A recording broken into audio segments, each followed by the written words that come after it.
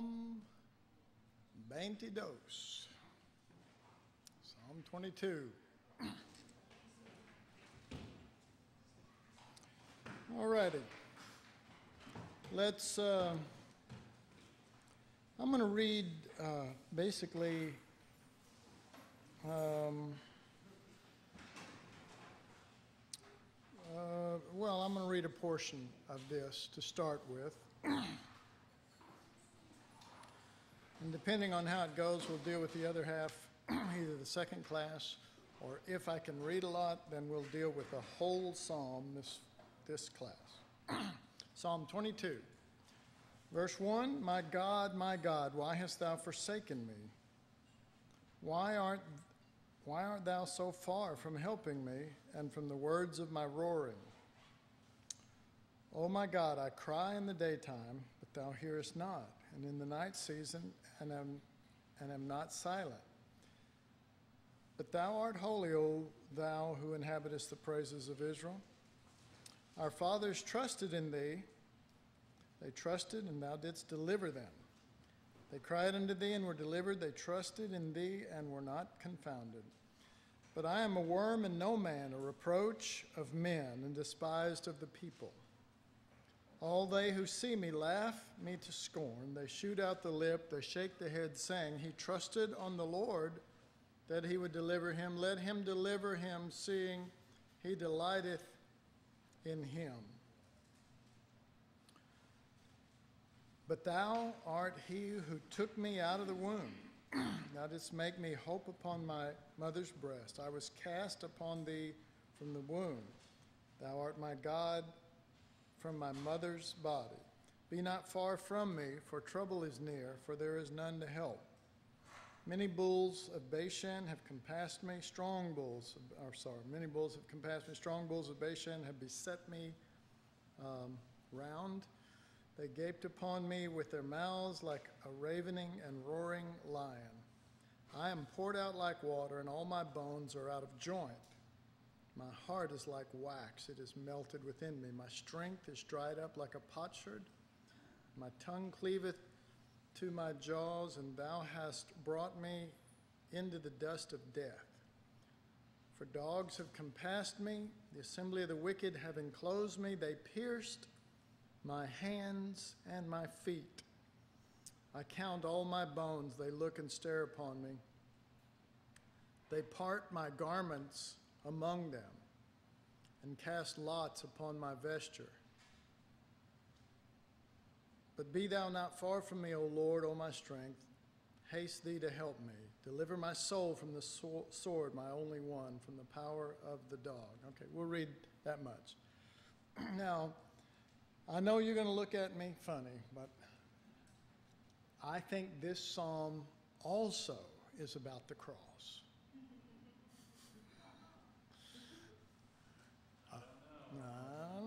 I know. But, so far we keep saying that over and over, and, it's just getting harder and harder to believe me. But so many of these verses are actually quoted by Jesus on the cross.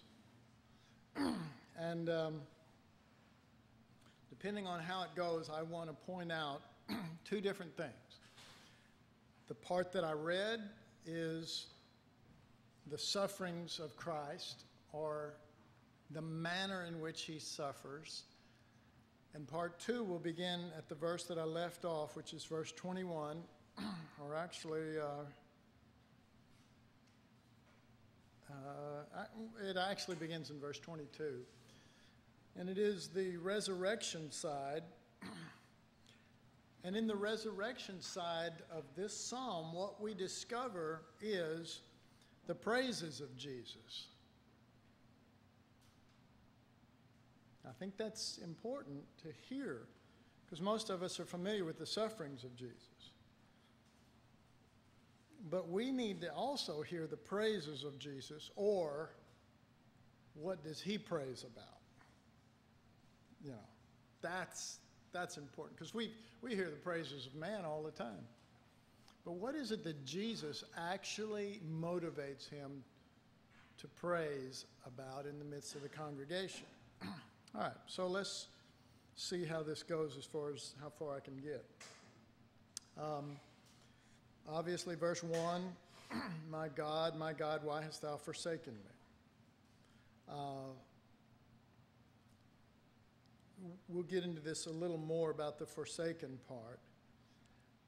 Verse 3, but thou art holy, O thou whom inhabitest the praises of Israel.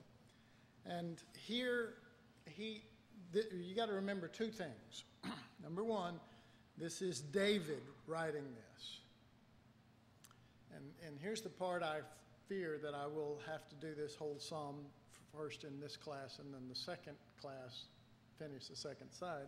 It's because the things that need commenting on. For example,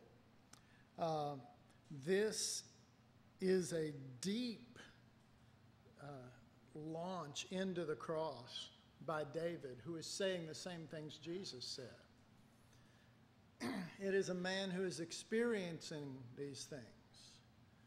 I was meditating on the book of Hebrews when it said of Moses that he chose the afflictions of Christ more treasure than the riches of Egypt.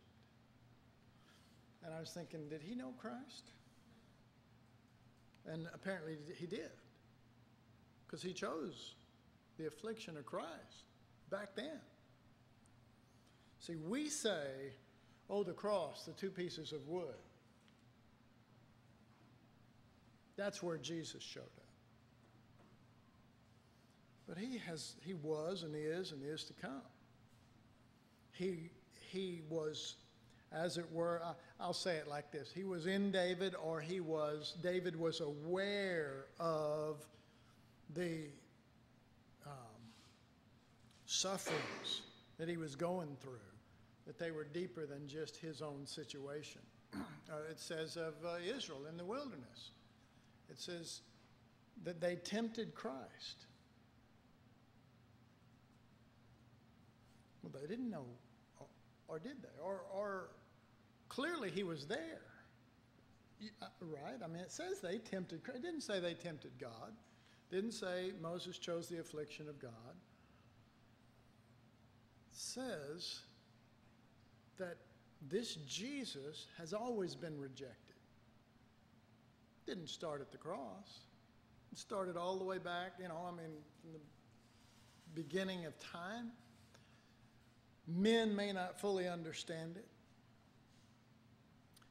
because, let's face it, the ones who put Jesus to death and the ones who cried, crucified him, they didn't look and say, we are putting afflictions on the Christ. Right? They didn't. The best way to handle that is to say, I don't believe that he's, The issue with God isn't how much we believe Jesus, the name, Christ, the name. It is, do we have enough discernment and reality working in us that we can discern that this issue is not dealing with man, this is dealing with Christ. For example, Israel in the wilderness, we are not just tempting Moses or God in general. We are tempting Christ. Moses in Egypt. I am choosing the afflictions. He's not just choosing the afflictions, folks. He's choosing that greater riches than all the treasures of Egypt. Okay. Now that's a hard one for some people to understand until and here's why. Because we're human and we think as humans.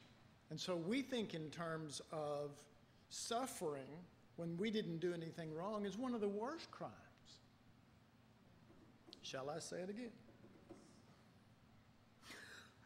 We think as humans, and we think to suffer for someone else's crimes when they did wrong and I didn't is one of the worst things that can happen to us.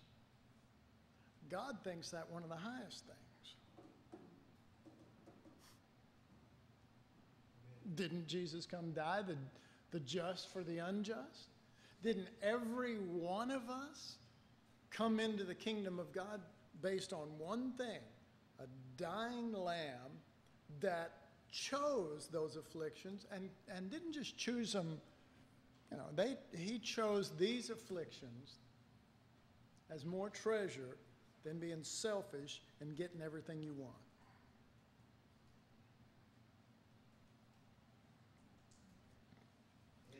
All right. Now I know that's a good theory.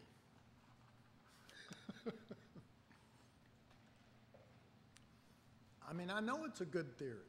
I know that it's worthy of an amen. Amen. It's worthy of an amen. That we could actually say that one word to God instead of jump up and say, "I hate you." And there are people that do that with me, but that's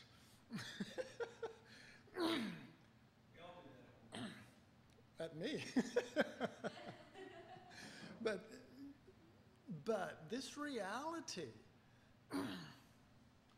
that this is the comprehension of the Lamb. And if the scriptures are true that he was a lamb before the foundation of the world, and he was a lamb when he walked the earth, and he's a lamb in the book of Revelation, that is more clearly who he is, not what he does.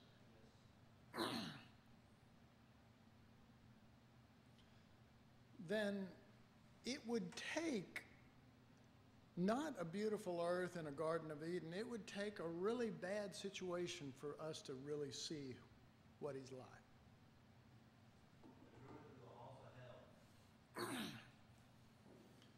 So, and in this case, for example, when he says, my God, why hast thou forsaken me? He is, in fact, I wrote it right here. Jesus suffered for our sins, which is not just death, but rejection by God. Like the scapegoat, he is treated as if he really did do all of those things. He's treated as if he did all of anybody, now, I don't want to hear, what you did, but has anybody ever done in this room something really, really bad that you're ashamed of, that you would just go, oh my God, anybody? Well, I know for sure I have. I know for sure that Mike and I have. And to think that would be put on Jesus and he would be treated as if he did that very thing. No. Treated by God, the one he loves the most. It's tough being forsaken and despised by people in general, isn't it? It really is. It is for me. It's not as hard for me as it once was, but it used to be excruciating for me. But to have the ones you love forsake you, to look on you as despised, and then, you feel that, death is one thing, folks, and I'm just going to tell you right now, I'd almost rather just somebody shoot me than put me through the mockery of the cross and the despising and the shame that goes with that. Because we always talk about Jesus died for us. Well, there was this whole process, but we don't get that. We just go, oh, he died, and I died too. That's what Peter said. Oh, you died, and I died too. Jesus said, can you drink the cup? Oh, yeah. And Jesus said, well, you don't have a clue what I'm talking about, but you surely will. Why? Why will he? Why will you? Why will I, if we continue on to know him? Because the more he gets formed in you, the more it's going to be the sufferings of Christ, not the sufferings of an idiot who fails. Do you understand what I meant by that? I'm talking about us. We're the idiots who fail. And we can suffer for all of our failures. Or we can suffer as one with him, as Christ being formed in us, as the life. But you see, why would God put that on you if you're not going to have the self-giving nature that he is? You know what I mean? That would be wrong. Somebody says, well, how come, Bible talks about persecution, and so we go, man, how come we never hear about persecution in our country? You know what I mean? You hardly ever hear about persecution here, And then they say, well, how come I've never really been persecuted? I mean, somebody at work said, Jesus, walked off. That's not really persecution, folks. I mean, people would say that about your hairstyle. You'd get about that much if they didn't like it, I'm saying. Come on. They'd do that to a sinner if they didn't like their hairstyle or clothes or, whatever, I hear worse than that in the workplace, the way people just treat one another in general. And they're not even Christians. They just treat each other bad, No. We're talking about, like Moses, suffering the afflictions of Christ and knowing it. And entering into that only by oneness, because we say, I want to be one with Jesus, because if I'm one with Jesus, I have all his resources. I have his patience, which is true, amen? If you're one with Jesus, like a branch to a vine, that patience that is Jesus, as it were, flows into you. He is your peace. He is your joy. He is your righteousness. And he flows into you as all of that, and we go, oh, I love this oneness thing. Well, there's several different sides to this oneness thing. The more you become like him, the more darkness dislikes light. Okay. Now again, who would discern that? Who in the wilderness would discern that we are tempting Christ? Who in Egypt would discern we are afflicting Christ? Or,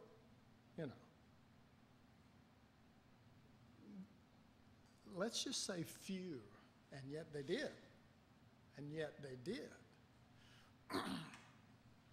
So basically what I'm trying to say is, on that thing, that we are going to have to discern higher than Jesus, the word.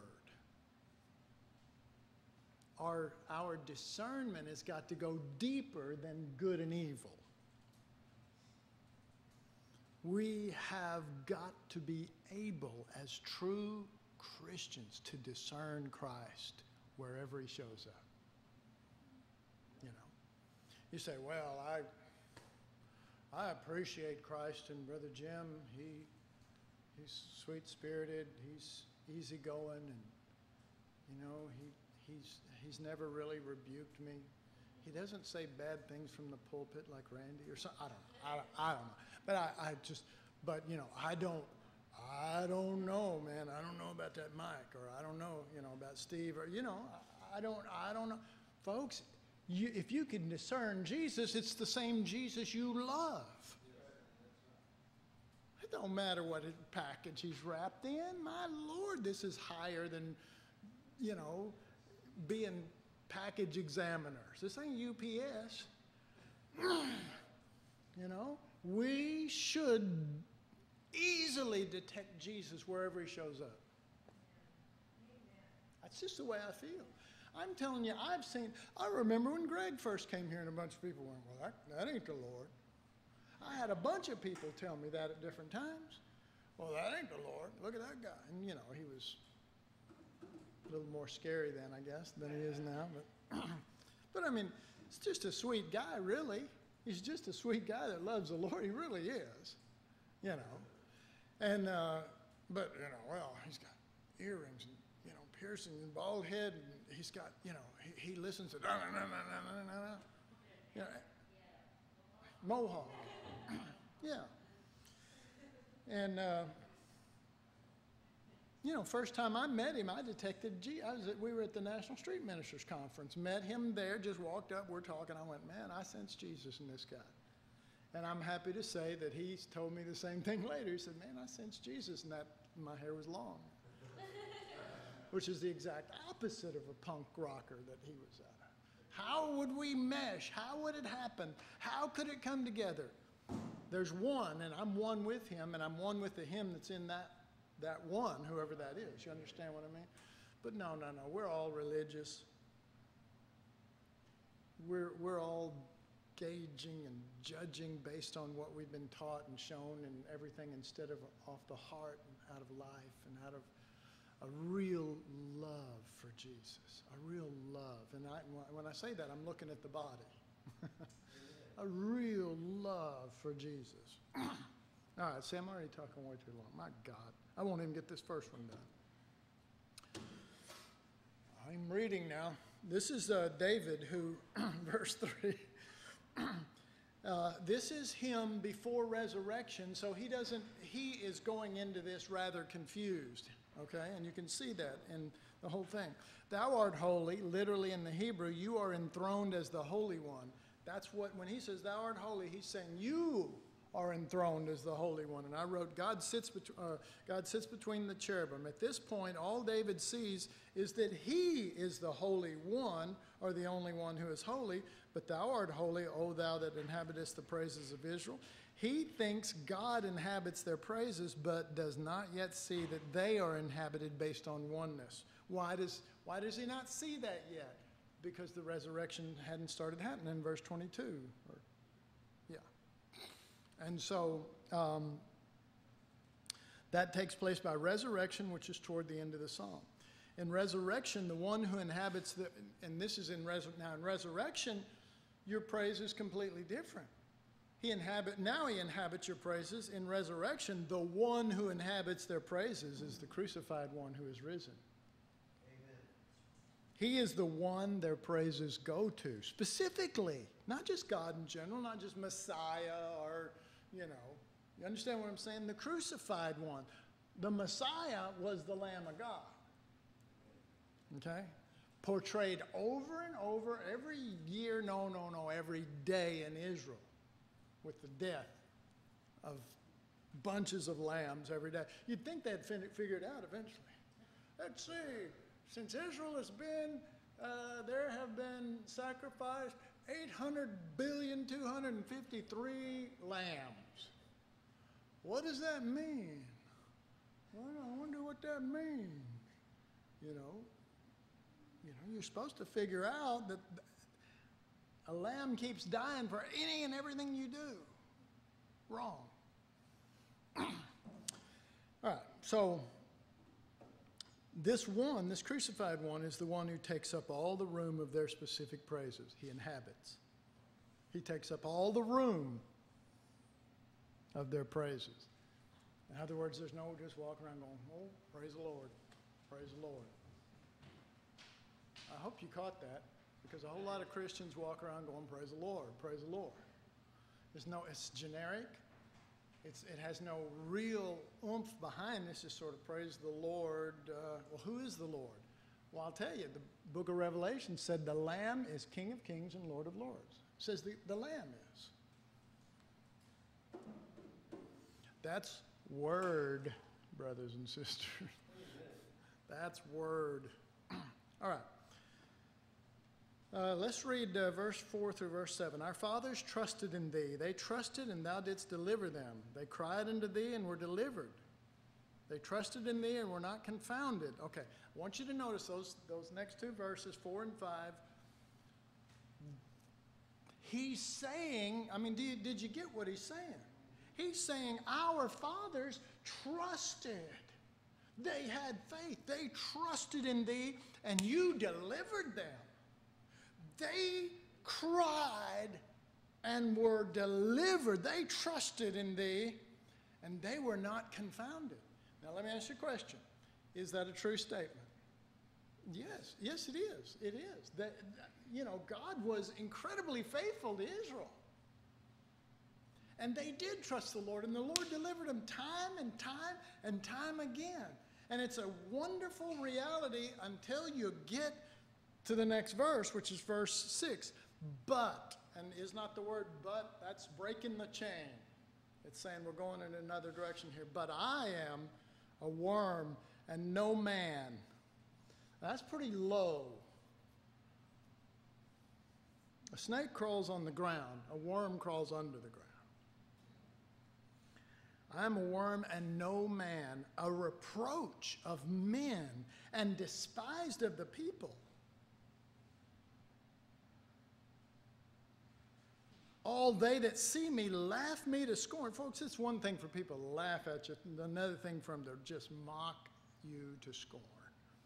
They shoot out the lip, and maybe you don't know what that means, but my wife and I were missionaries in Jamaica, and they had this down. And when you said something to them they didn't like, they would go like this, and they'd stick their lips out, man. I mean, every one of them, sure not, me not like. They shoot out the lip. Let's see. They shake the head, saying, he trusted on the Lord that he would deliver him. Let him deliver him, seeing he delighteth in him. Folks, that's quoted in Matthew. Okay? All right. Again, if I'm going to make time here, it'd be better if I just read. I'd really like to talk to you a little more about this, but let me just say some preliminary things. David's sufferings were like the cross and not just regular sufferings, and the proof of that is how much this is quoted. The cross is intense grief. All who suffer as sons, meaning a son of God, and that's male or female, suffer according to the cross. Different times, different people, different circumstances, but acutely the cross, because the cross fits all the godly. Now here's what I mean by that. Jesus hadn't quit ministering. I know we say, well, he sat down, so he finished the work, so he quit. I got news for you. He's still here. And he's here in us. And he still is ministering on the death resurrection basis. When he walked this earth before, folks, he was not ministering on the death, burial, and resurrection basis. He was ministering on the basis of pre-cross, pre-resurrection. Okay? But in resurrection, we're one with him. And everything is settled. Now he's working in, or what has been worked in, we're working it out. What is true already, we are discovering it and living according to that. So it's a whole different basis of relationship. Jesus suffered, okay, I already read part of this. All right, here's the point that I wanted to make. When he said, our fathers trusted in thee, they trusted in thee, and you delivered them, but I am a worm, I am not delivered, I am in intense grief. You are not coming to my aid. You came to the aid of Moses. You came to the aid of Isaac. You came to the aid of Abraham. You came to the aid of these people, and you are not coming to my aid. Okay? The fathers trusted in the Lord and got deliverance because their situation was at being just his people who needed help. But David and Jesus are not going to get help. This is not just deliverance. This is the cross. You need to see what I just said, that there is a difference between what the fathers went through and what David and Jesus went through. Okay? David, Jesus, whoever goes through that, they must stay down in death for others. Folks, they must. If you're just thinking of yourself, God will be faithful to. But if you're going with him into the cross for others, then you have to stay down in death. Okay, let me read on. The cross is rejection that must be gone through in death and not by a miracle or deliverance. Why? Because life comes out of death. It says that in 1 Corinthians 15. And this is the principle of God. It is the principle of the Lamb. It's the principle of the cross. It's the principle of the salvation of anyone and everyone who got saved. Now, they may not live according to it. They may not like it. They may not believe it. But it's the principle that got them saved. I mean, I find that humorous, that Christians react against just the thought that life comes out of death when their life and their salvation came out of it. Oh, no, I just want to hear about blessings and everything else. Well, then let's not listen to the message of Christ and Him crucified, and let's just be wilderness wanderers to get God to bless and drop down manna and do everything else and live your life on this earth till you drop in the wilderness but have leanness in your soul. That's fine. That's fine. But there is not a Christian that's not born again that didn't come through by one principle: life comes out of death, and Jesus went into death so that we could live. And then Paul said this: death worketh in me, but life in you. Oh, wait a minute. Is this thing supposed to apply to us? He said, I bear about in my body the dying of the Lord Jesus. I thought He rose. He did. You're not bearing the 2,000-year-old death. You're bearing about the nature of self-giving, which we call dying, in your mortal flesh. He's still alive, giving Himself. Did you hear what I just said? He's alive. He's still alive. He's raised from the dead. He's alive in us, still giving Himself unselfishly to death if necessary, bearing about, because it says that, it doesn't say bearing about in our body the afflictions. It says bearing about in our bodies the dying of the Lord Jesus. That's not someday, that's now. And we're talking about David and Jesus. You can believe that Paul went through this too. All you got to do is read Corinthians. All right, so let me make sure I got this all said here. Life comes out of death. If God delivers them, then no life comes, for life comes out of death. There can come a time of confusion because you're so used to being delivered. You're so used to exercising faith and watch God do something. But a new principle is turned now. A new principle is coming to you. An eternal principle. Something that will pass through all time and all enemies. It is the principle of the life of the nature of God. And you don't awaken to that immediately. And so when you start through in this cross thing, and maybe you've been praying for that for years. Oh Lord, I just want to be made conformable to your death. You ever read that in Philippians? Well, whoever prays that prayer? Well, I'll tell you, Paul did. And then God made it where he'd write it down so he could tell all Christians, you're supposed to. But nobody's going to do that because we're all selfish and trying to get more for us, My name is Jimmy. I'll take all you'll give me, It's just this grabbing and taking and holding to yourself and stuff like that. Okay, so so when you're in that situation, you're going, what is wrong? Why won't God help me? Why does God treat me this way? It's almost like God's forsaken me. Anybody kind of know what I'm talking about here? Where are you? It's like you've turned your back on me. Well, let's see. Didn't you pray for that? Oh, I didn't know it was going to be this.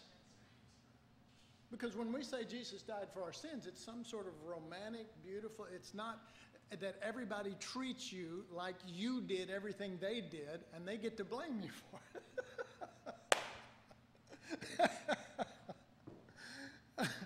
Everything they did, they get to blame you for. And guess what? You can't open your mouth because it's the Lamb. I mean, you could, but you'd violate everything, and then, then there will be no life for those accusers. My Lord. And let's not go through this for nothing. I mean, let's see some glory out of it, And that's not, but I mean, again, everything's romanticized. So when you start going through it, it's like, oh my God, this is it? I mean, that's almost, when you finally start away, you go, this is it? This is nothing like what I thought it was going to be. You know, I thought everybody's going to be applauding me and going, you go, lay down your life for Jesus. We love you, man. No, they're going, we hate you. You're the cause of all our trouble, you know? All right, golly, I need to stop talking. All right, verse 14, and here's a good example of it. My heart is like wax. It melts under the slightest heat. It's unstable fluid. That's verse 14. I am poured out like water, and all my bones are out of joint. My heart is like wax. It is melted within me. So I wrote, my heart is like wax. It melts under the slightest heat. It's unstable fluid. And here is why. Jesus could have called 10,000 angels at any moment. He could have wiped them all out. But folks, he not only gave up the ability to call angels, he became a man and stayed as a man instead of using his God stuff.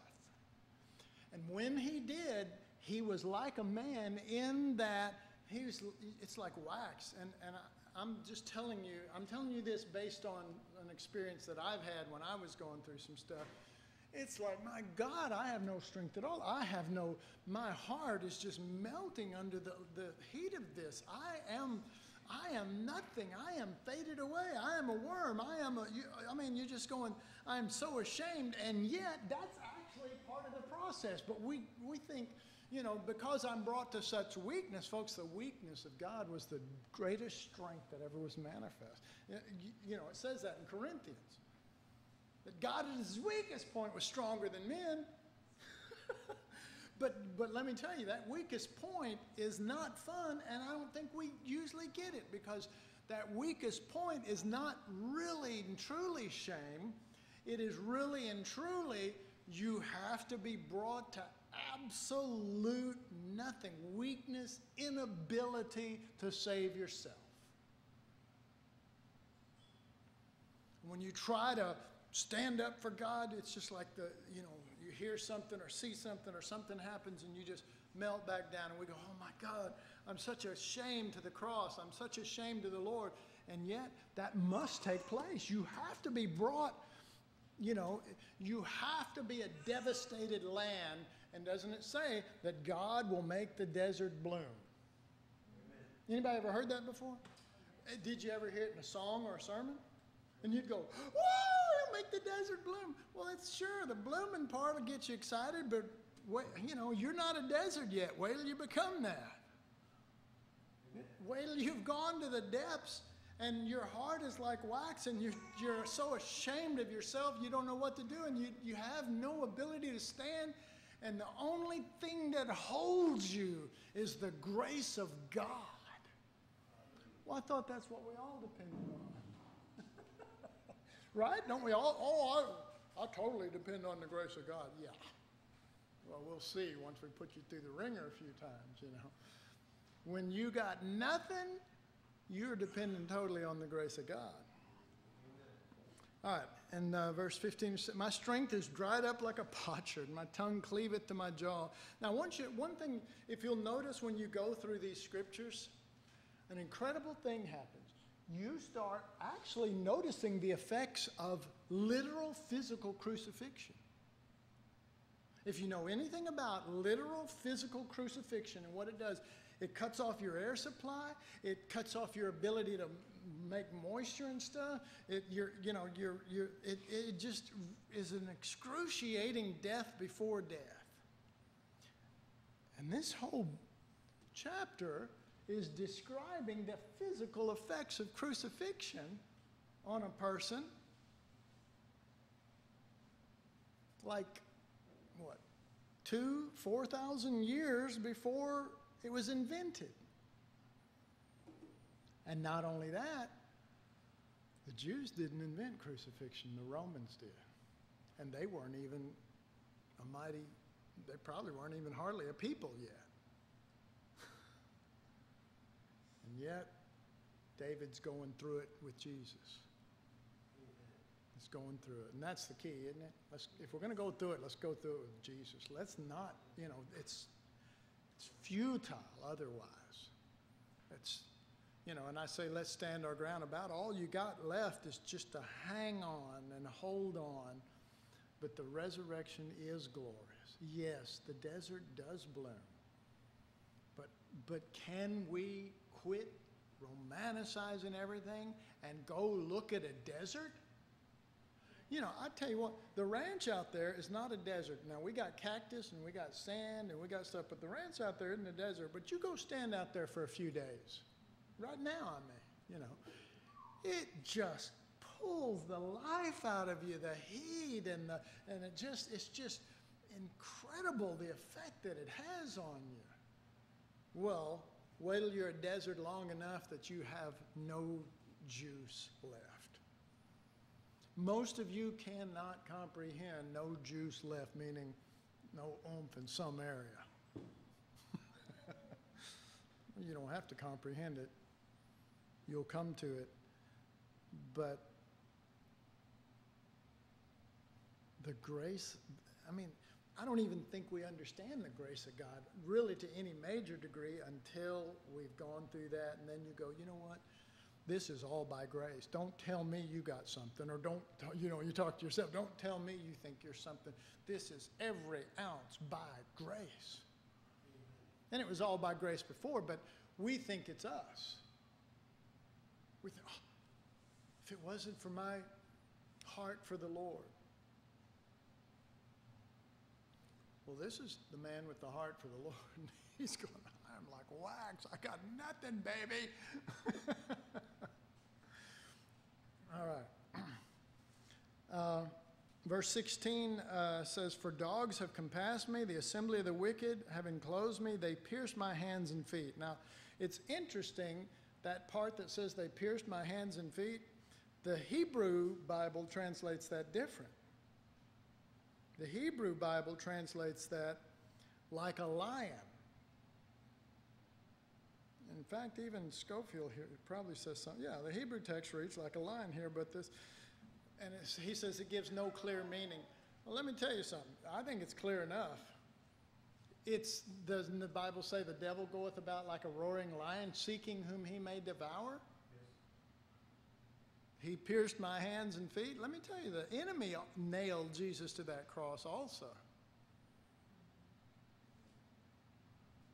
Like a lion, with all the vengeance and all the power and all of the fierceness. So it's not any sort of mystery to me like it says, here. So this gives no clear meaning, it says. So a Jew would say, it doesn't say they pierced my hands and feet. It says, da-da-da-da. But if you understand the meaning, it's basically saying the same thing. All right, verse 20. Let's skip on down to there. Deliver my soul from the sword, my only one from the power of the dog. Now, I want you to notice that, let me read the first three words of 20. Deliver my soul. Okay, now, look at verse 21. Save me. Okay, notice it's from what? The lion's mouth, yeah. Okay, but I want you to notice two factors here.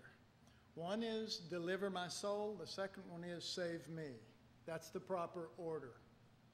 That's the proper order. One of the things, Lord willing, if we get enough time, I want to go over some major points that the Psalms bring out as a general rule across the board.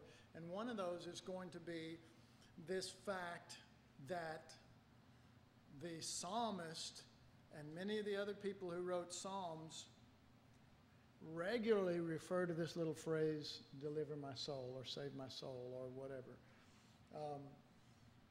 which is not, get rid of my circumstances. It is, my soul is reacting over this. It is like a wild, uncontrolled child. It is wanting this gone. It is wanting relief. Can anybody identify with it? The soul is saying, God, get this off of me. Get what off? Because it says, for this light affliction worketh for us a far more eternal weight of glory, while we look not at the things which are seen, but at the things which are not seen. Our workers are being prayed away. This affliction works for us. Our workers are being prayed away by us. We have been taught in the church, pray away anything that makes you uncomfortable. Well, then you're going to pray Jesus away. Because he's not trying to make you comfortable. He's trying to make you in the image of Christ. That's his biggest desire. It's not just save you from hell. And he did say in the next verse, save me. But the order is, save my soul first. Get my soul in line. Redeem my soul. Deliver my soul from this kind of attitude and this sort of reaction. Because, okay. Let's just take a few scriptures. All things work together for good to them who love God, to them who are the called according to his purpose. How many of you have ever heard that scripture before? Okay, all things work together for good. Does that mean bad things work together for good? Yeah, all things. Now, how many churches just look that in the eye and say, guess what? Even the bad things in my life are working for good. Okay, how about this one then? Let's just, before I go on, then let's say this. Then if your soul's freaking out over it, then you need to say, soul, shut up. You need to say, soul, get in line with the Word of God. Have you ever told your soul to get in line with the Word of God? Get in line with the Word of God. You are totally out of order here. You are out of line with my Father's Word, and you're a disgrace to me. No, because that'd be our spirit talking. And usually it's our soul talking. Lord, why won't you deliver it? Why don't you fix this? Why don't you make... Those people are wrong, and they're getting away with all this stuff. You need to get them. Get them, Lord. Sick them. So now God's a pit bulldog. Our pit bulldog. Get out! No. He said, in everything give thanks. For this is the will of God in Christ Jesus concerning who? Concerning you, it says. Well, we dodge that. It hit somebody else. It doesn't apply to me. I dodged it. No, it applies to every one of us. In everything, give thanks. But here we go again, see? We don't want our soul saved. We want our circumstances fixed so that our soul will be all right. And let's face it, let's put it like this. If God really wanted to just make life better, if that really was all this is about, why didn't he start with being raised from the dead? Go grab the devil and lock him up. Take all the demons, lock them up. Why didn't he start with that? I mean, come on. You'd think God would think of that. No, I'm just, somebody said, that's blasphemy. No, it ain't. He knows I know why. You may think that's blasphemy because you don't know why. But he's not offended at that at all, because he's wanting you to ask the same question. Why couldn't Jesus have just risen from the dead, chained up the devil, chained up all demons, killed off all the bad people and said, okay, be happy. Be happy. But he said, you know what? I am victorious. I'm going to let the devil keep running around. I'm trying to make you think. I'm trying to make you consider that there might be more to this than what you were told.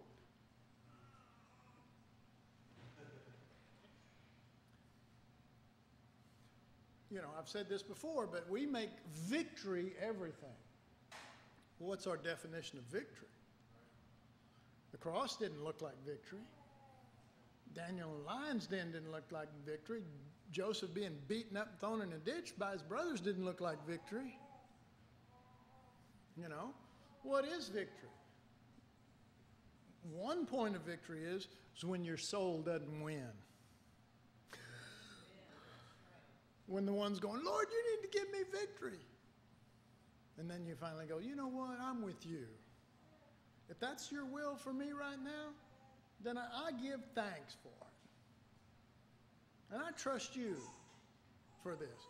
Now, there's a higher thing than that. There is a higher thing than that. It's higher than just saying, I trust you in all circumstances. It's being with him in the death so that it brings forth life. Because just trusting him in the circumstances does not automatically bring forth life in others. Life comes out of death, not trusting God in bad circumstances. Okay? All right, so the first cry has to be, not Lord, fix everyone else, but Lord, fix me. That's got to be the first cry. And it's got to be the heart. It's got, this isn't just a Bible teaching here. My God, this has to become the heart that's formed in every Christian, where we say, look, I was thinking about it, I think this morning, that when it's said and done, for example, with Paul, when he got the end of his ministry, you can read that in 2 Timothy. This is one of his last letters. And what does he say? All have forsaken me. The people of Macedonia, wherever, they've turned against me. Asia Minor, they've turned against me.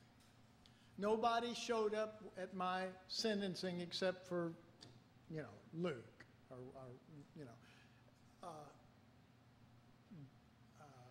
can't remember it. Alexander the coppersmith did me much harm. He just goes on and on and on. And this is, he's going to die soon, and it's like, this really didn't work out the way I thought it was going to. However, I think it did work out the way he thought. But that's what we do. When we get down to the end of our life, you start measuring things differently. And you come to a realization, get ready, you come to a realization that the only thing that you truly have power over to change in this world is yourself. You can try it with your kids. You can try it. You can try it with your kids. But I mean, and you can try it with others and whatever. But what's funny is we think we're the saviors of the world instead of the material that's being worked on. We think it's all about them. And God's going, you get to the end of your life and he goes, you could have been more conformed to my image than what you are, but you're too busy working on everybody else. That's shocking, But if you just realize because I have the wheel of this car, I have the will of this being, I have the heart that can say, Lord, I'm going to quit worrying about everybody else. My God, I need you. My Lord, I desperately need you. Look at me. I'm probably freaking out more than they are.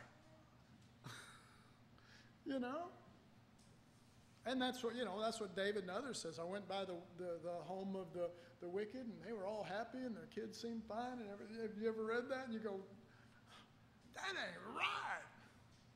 Well, it only bugs you because you ain't right. That's right. It only bugs you because you're not right. All right. So he says, deliver my soul, not just my circumstances. But then in the next verse, he does say, save me. Verse 21, save me from the lion's mouth, for thou hast heard me from the horns of the wild oxen. All right. So there is this place for God to move in your circumstances, but listen very carefully. Do not confuse your circumstances with the cross. If it is the time of the cross, he's not going to deliver you, and you don't need to be asking for it. You need to stay down in death so that life can come to others. Now, if it's not the cross, if it doesn't have anything to do with the life of Christ, if the enemy, your enemies have done something to you, then trust God and your faith will deliver you just like he said. Our fathers trusted you and you delivered them. Well, just go there. Just go. But if it's not the case, go with the Lord. All right, we're going to go ahead and stop. I made it to the first half. The second half is not, and here's